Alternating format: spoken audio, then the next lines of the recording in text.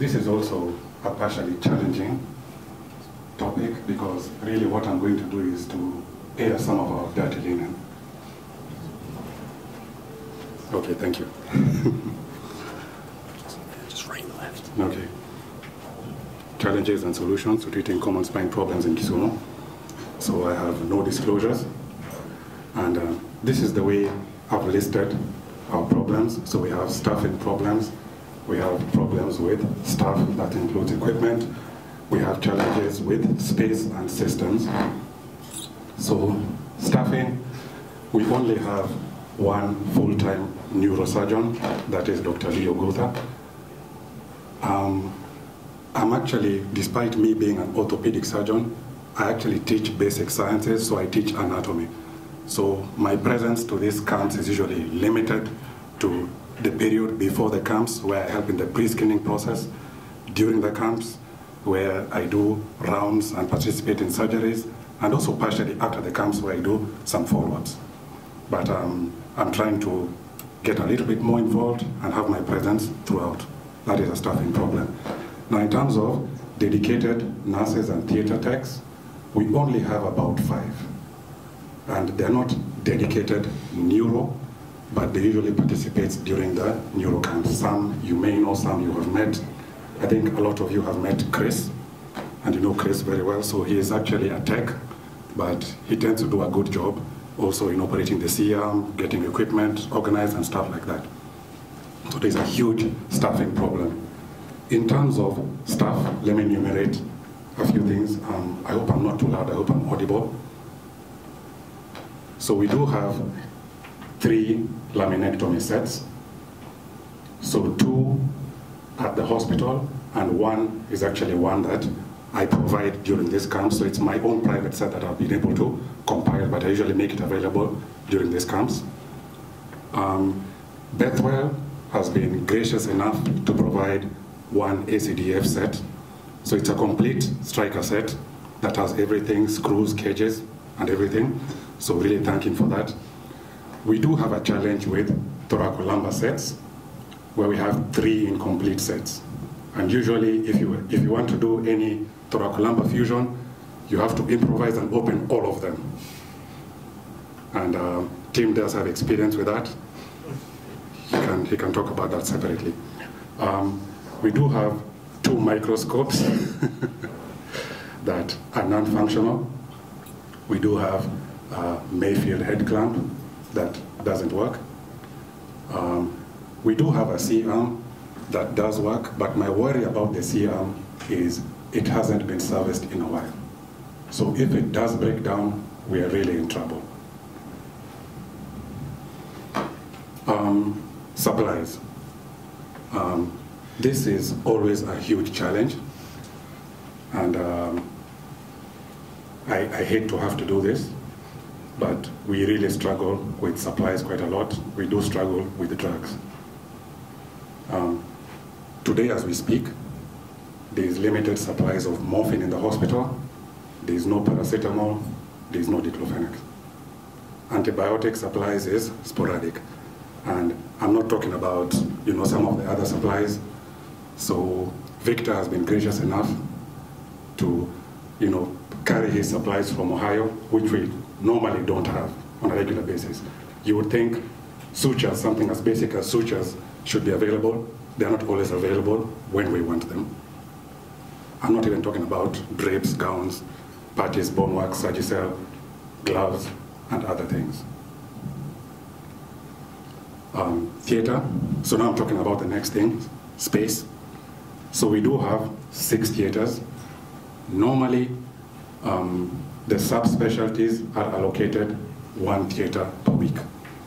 So Lee usually has 1 operating day on Mondays. So I occasionally do join him on Mondays if we get additional space. This space is also variable during emergencies, and usually special arrangements are made during the neuro camps. So like you've noticed, like during this camp, you can have 3 or 4 theaters, but that means everything else has been shut down. So all other electives have been shut down. to create space to accommodate the additional numbers. Now, floor and ward space, there is no dedicated neuro or ward space. They're just neuro and ward rooms, quote unquote. So, you know, you've seen the way the wards are non-segregated. So you have acute rooms, you have the pediatric rooms, you have dirty rooms, and so on and so forth. So even when you do have the neuro rooms, what happens is, if for one reason or another they need space, an ENT patient, they'll throw him into that neuro room. Or sometimes something dangerous often happens is you can have infections right next to neuro patients. So just like the theater space, special arrangements are usually made during neurocamps to have some additional space, which sometimes does or does not work out very well for the patients. ICU is grossly inadequate, and I think that has been touched upon, and you know, it's an evolving conversation that is going to happen. Additional services, toilets, plumbing, that's a huge challenge. You have some rooms like, I mean, some people hate Theater 6 because the AC is not working, so you know, it's a boiler in there, and everyone likes Theater 4 because it's the only room that has a good working AC. Lighting is a problem. The theater tables is a huge problem. They barely move now. I think they only move up and down, but you can't move them forward or backward. So if you have any challenging cases with, you know, the movement of the C-arm, thoracic spine, APs, that's a huge challenge now. Computers and software, there's only one functioning laptop now. The screens are not working. Systems. So financing is an additional challenge. So what has happened is, recently, I think the National Hospital Insurance Fund has helped cushion some of the costs, and that has somewhat helped. However, there needs to be a deliberate push to support these neurocamps. I don't think we're being fair to the visiting teams to have them moving in with everything. They have come from 10,000 kilometers to be here. They've volunteered their time and their money. So I don't think it's really fair, but that's an evolving conversation that we will have on ourselves, we'll have by ourselves. Also systems to track supplies and consumables and service equipment that is lacking. Then one important thing that needs to be discussed is, you know, what are our plans with these neurocamps?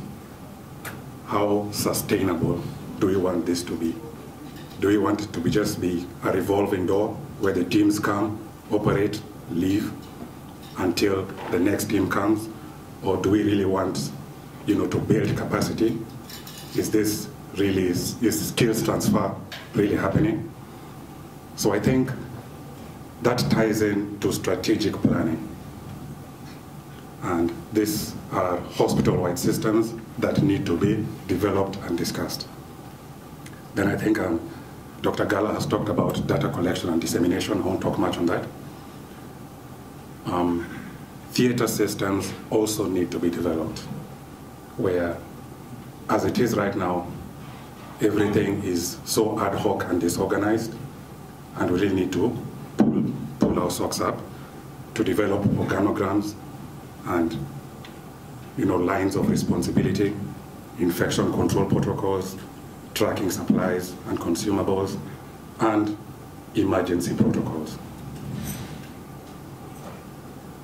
Same thing applies to the floor on the wards, where we need to develop patient care algorithms and SOPs, plus mortality meetings. And mortality meetings, not so much to apportion blame for what has or what hasn't worked, but really to develop and improve patient care. Now, like I said, this is not a very easy talk. And I do have suggestions to solutions to some of these problems, but I was hoping that we would stimulate discussion and enumerate some of these solutions. Thank you.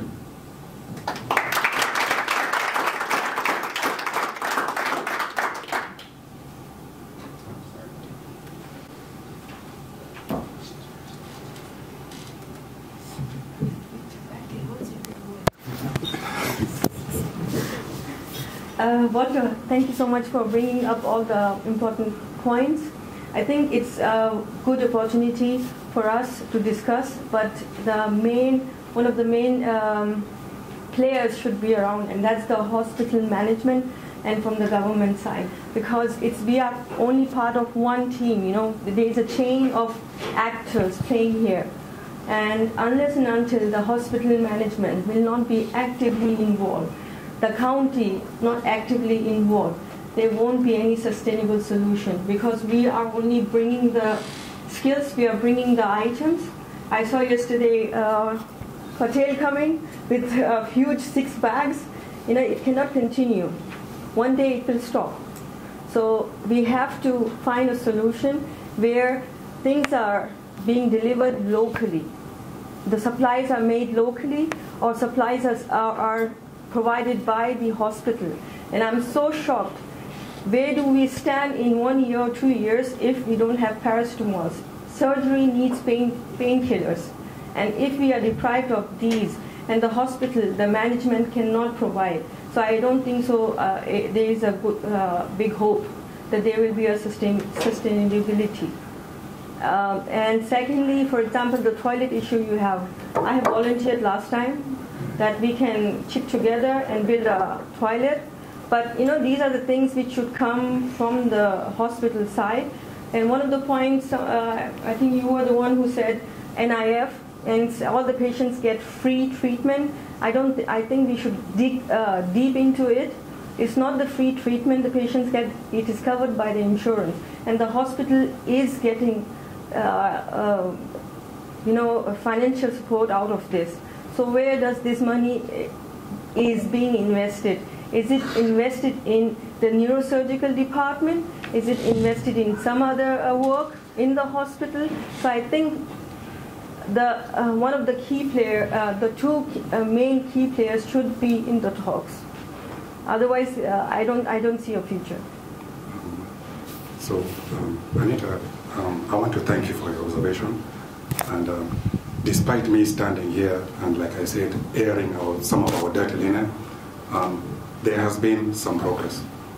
It is slow, and it is actually frustrating, but it is an evolving conversation. So please keep coming. Don't give up. We still need you. And just my own personal experience. Let me just take a minute to talk about my own personal experience. Is during my training, I trained in Eldoret, which is about 2.5 to 3 hours from here. Part of orthopedic training is spine rotation, and since I wasn't examined in spine, we hated it. We hated it, and the spine practice also wasn't really developed back then. So I don't know if any of you did ACDFs with tricortical bone graft. So that was it. So we ortho bros, our role was limited to harvesting the graft. The neuro folks would place it in the neck, and there was no CM then, so you'd place wires and artery forceps and all sorts of things. Then you'd have a mobile X-ray come in, take a picture, then you have to figure out which level it is.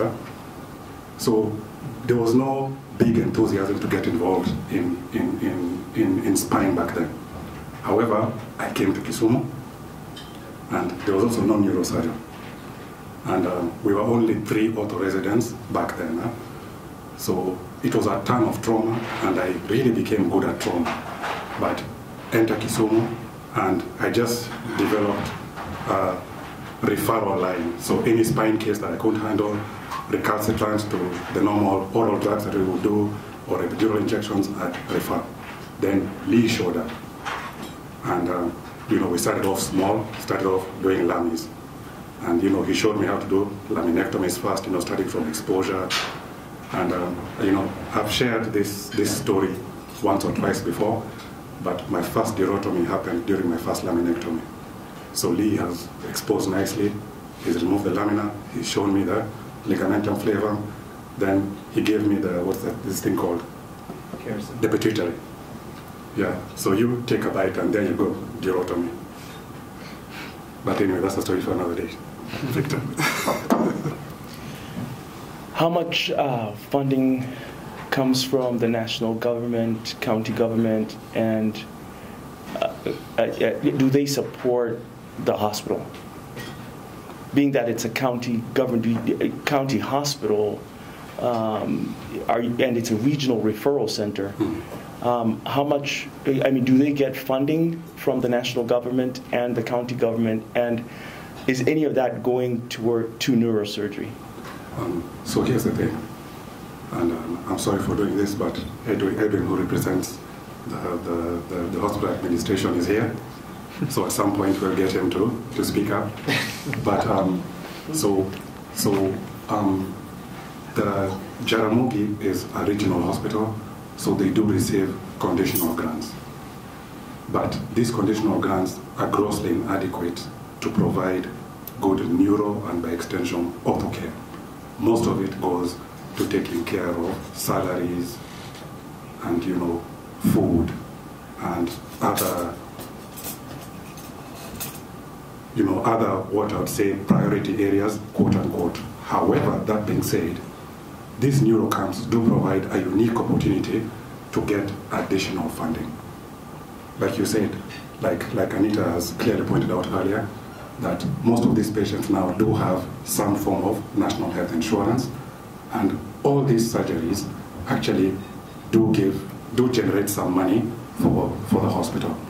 So this is a unique opportunity to leverage some of these funds to actually take care of particularly some of these recurrent issues that tend to come up that don't require a lot of money. Stuff like parties, stuff like gowns, stuff like drugs. This really shouldn't be happening. I think one of the challenges we've had with,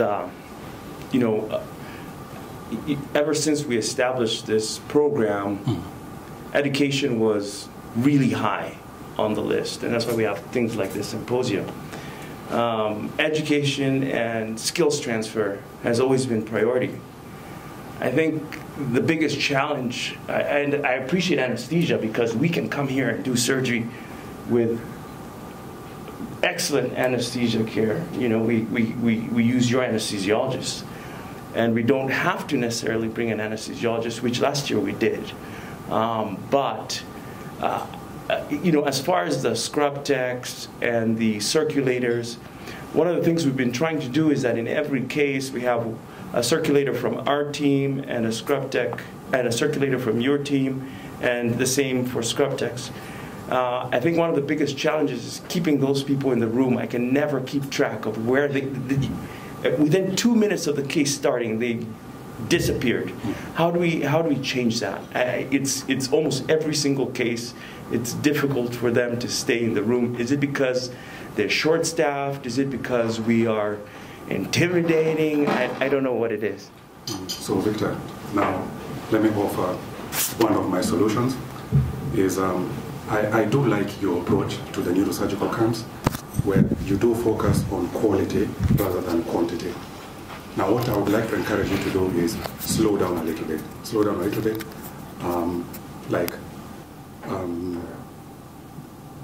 Teach. Take some time, like in the morning, even before starting the case. We can even have a separate room where you pick a topic. Like we're talking about improving nursing care. So you can have a nurse talk about wound care, how to take care of drains and that sort of thing. That's a topic for one day, for example.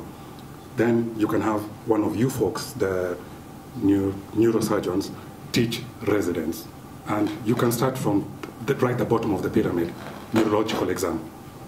So start with that simple stuff that's really going to make a huge difference. And it doesn't matter even if you do 2 or 3 cases in a day. If you focus on that whole broad spectrum, that's actually going to make a huge difference. So my take-home message from whatever it is that I'm saying is just slow down a little bit, and that will help. I appreciate that. Yeah. One of the difficulties too is, okay, for example, resident teaching. Sometimes we can't find them. You know, I had one resident that came from past Nairobi, Machakos, to work with us, but there was no local resident. This is a resident that came from out of town. He's the only resident that I saw that showed interest and participated every day in every case. But it would be nice to see that the local residents are getting involved and participating a little bit more. Okay.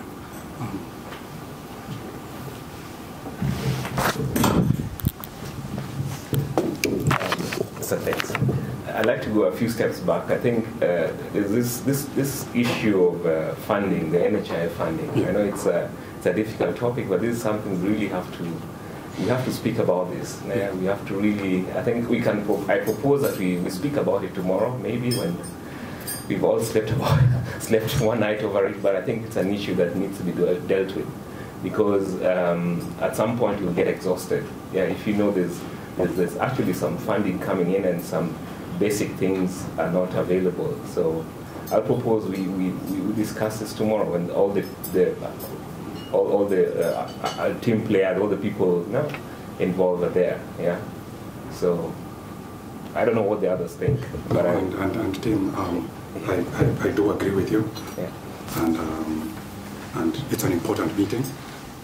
And you know, my suggestion is, you know, because I know you personally, just, you know, bullet to the forehead. Please don't sugarcoat anything.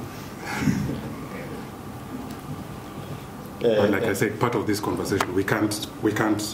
I mean, time is too short, and some of this is an evolving conversation. You know, I'm happy that we are having this conversation. Two things. Today there was a meeting between the professional organizations and the proposed SHIF, so that to try and see about the funding mechanisms and the onboarding. Now, I think the next series of meetings, the person who is neurosurgery or orthopedic organization, we should have representation so that we can say, you're not just doing a kinectomy, you're doing a kinectomy, you are clipping an aneurysm, you are going to put a Adero patch, so that the charging is not just for a kinectomy. So if we are going to do a kinectomy for an extradural, and it's not the same as kinectomy for aneurysm, but those people, they don't know, they do not differentiate because they say the minimal charge, for example. Same thing, you're going to do a difficult spine surgery, which is going to take you onwards of 6 hours with all those complications. So is it the same as doing myectomy and pedicle screw fusion? But coming to the governance issues. The governance issues, we have to put our foot on the ground, and that's why I'm combining the issue of the global neurosurgery, because the global neurosurgery can help us to cement some of these things. My friend here is in good cahoots with the governing system in this country. So we have seen some institutions that have invested in their healthcare system. They have bought new things, and I think from here we should not shy away. Let us use that opportunities, even if it is for this to reinvest in whether it is a wing that you are going to do orthopedic and neuro and spine, just a wing within the hospital, so that you can have invest in those things. And I think since we still have a few years to go, it is possible to have that if it is put on the table. Right? The other thing is, amongst ourselves, we must put a minimum You know, and Vic is very good at bringing this team. But you don't have to bring this team twice a year, because you brought them this time. This is the number of surgeries you did, and this is because of 1, 2, 3. So you will want to come again after 1, 2, 3 has been met, and let that be pushed. If the system, if the hospital administration thinks there is a good thing coming out of here, if the hospital thinks, yes, we are getting more money from LHF, now SHF, because of this kind of outcome, if the government thinks, yes, we are getting some kind of medical tourism because of this, what is happening around here, then that is those are the points that we shall use to negotiate with. Thank you. So thank you, Doc. And you know, as the mic is being passed around, let me also again highlight my own personal experience and growth during these camps. So, you know, I've had this unique opportunity to be sitting on, you know, this side of the theater table, so to speak, and, you know, to watch how they operate. And the one thing that I do appreciate is the quality of surgeries. As in, by this I mean, and I don't know how to put this parliamentary and put it as best as I could, is these guys try and offer our patients care like they would in the US. So they do a good job, and I learn tips and tricks from every single one of them. I can tell you exactly what Tim has taught me how to do. I can tell you what exactly Victor has taught me how to do, what Gala has taught me how to do, and, you know, my author bro, Dr. Hanala, you know, in the last few days. So if there's anything that I want you to feel encouraged, is my own personal growth from these camps. So please keep coming, but we'll keep also trying to improve. There are some things that don't require funding. Showing up on time, you know, theater turnover. How can these guys come all this way, then you're cutting at 11? What excuse do you really have? So, just a brief comment, and it's a difficult circumstance, and I think it's a conversation that can only be had by the local surgeons or the stakeholders that are either local or expats that come back. But it's a familiar conversation, and if it makes you feel any better, it's not very different than the United States when neurosurgeons are told that they're not valuable to the hospital that they're working in, although they work very hard and do a large number of complicated cases with high quality. And I think that we were talking about this just the other day, the three of us, where what's going to be necessary is that you're going to have to engage the administration, and the silly term is sunlight is the greatest disinfectant, right? So you have to see what the numbers are to find out what the hospitals are gaining by these camps or by your practice, so that you can show them that there's value in these cases, and whether it's the camps that are providing it or whatever, it's the expertise that you're now providing it, that will hopefully allow you to say, well, I can't do a laminectomy without cottonoid patties. I can't do a case without gowns, caps, and gloves. The very, very basic things on your wish list. You were not asking for a $2 million navigation system.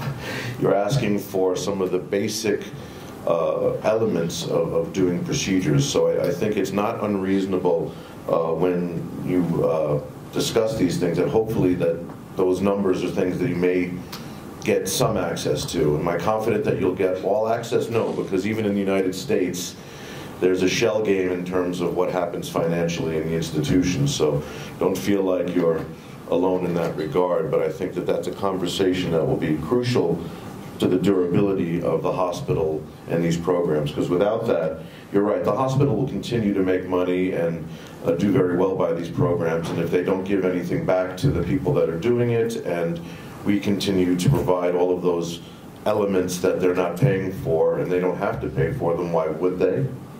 So, and if we're not here to provide them, you know, then you won't have them. and that doesn't make sense for a proper program to have its own identity and its own, durability for the future. So, yeah. So I think Lee has something to say, and as the mic is going over to him. So Dr. Gala, let me use me as an example. If there's any reason to come back, please come back for my sake. And not just my sake, but we do have actually a resident over here. He's a general surgeon resident, Albert, but he's taken an interest in these neurocamps. And I do also have a fourth-year medical student who is actually interested. So just come at least for the skills transfer. Yeah, no, and I think the one thing that I continue to bring is not gowns and cottonoids and bandages. It's, while it still works, is my knowledge base, and I think that's the one thing that I can share freely and not worry until I lose my mind. And thanks Dr. also for shedding light on some of the darker issues and areas. Bad things tend to fester and grow in the dark. So thank you for that courageous step. I agree entirely with Dr. Ogutu that we need to have a frank conversation in the presence of the leadership and hospital administration. A point I'd like to make is that since I met Dr. Awor and Dr. Ogutu and Dr. Laure and the rest of the teams that have been visiting us, one thing they've made very clear is that they wanted neurosurgery to become routine in Kisumu. Because the statement I think I remember that was saying once was that before the initiative wasn't really much going on here. And when they started, it's like neurosurgery would come with them and leave with them. And so the hope had been that over time we would break through that intermittency. So that you have continuity, and every time a team visits, you have a new peak where we're doing more challenging things, where we're having more learning going on and so on. Now, I think the challenge we've had here is twofold. One is those leadership and darker issues that you brought up. And second is a perception issue that neurosurgery is a kind of a luxury field and it is external to us. And it only happens when people come from far away with a lot of sophisticated things. Yet what Dr. Gala was pointing out is that there's a lot of low-hanging fruit. And I think what your presentation has pointed out is that there's a lot of low-hanging fruit that does not require people to come from thousands of miles away to execute or to implement. And if the agenda is growth, then one of the things that has to stop is this intermittency. Now, what you guys as visitors may not know is that intermittency has now translated into our patient population. So my residents here and Dr. Adero will attest that when there's a neurocamp, we have a flood of spinal patients and cranial cases and some really challenging things to do. When the camp goes away, those patients vanish. I'll have my clinics on Tuesday and I'll have 1 or 2 degenerative spinal patients to see, and it's quiet. And then when a camp is announced, I'll have a clinic and be sitting there until 9:30 at night, trying to see patients and trying to figure out who's a good candidate and who's not. And that is, I think, the biggest challenge we have right now, and what we really have to fight is that message and that perception that these are things we cannot do. And that has been kind of encouraged by the way the institution has treated neurosurgery. Dr. Dara, the things you're mentioning about showing that neurosurgery can be a foundational field and can earn hospital considered revenue, you demonstrated that. And the response has been inertia. And maybe the conversation we should be having is how to shift that heavy load, that heavy rock, and just get it rolling downhill. Because I think once it starts rolling, the direction is that it will accelerate and it will grow. So thank you, Dr. Walter. For the team, kindly do not give up.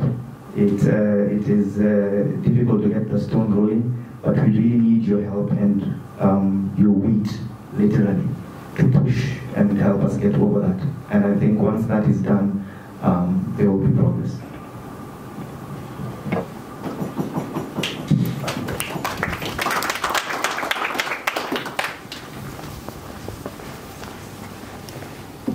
And I appreciate Dr. Walter's suggestion of the education every morning.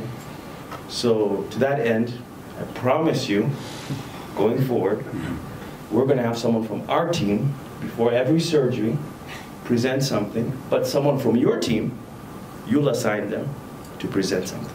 Okay. That way, we have education coming from someone who's local and will also present something. So that way the teams are interacting, and we'll meet right there in front of the board, and someone will present a 5-minute thing, a local person from the hospital and someone from our team, every day, going forward.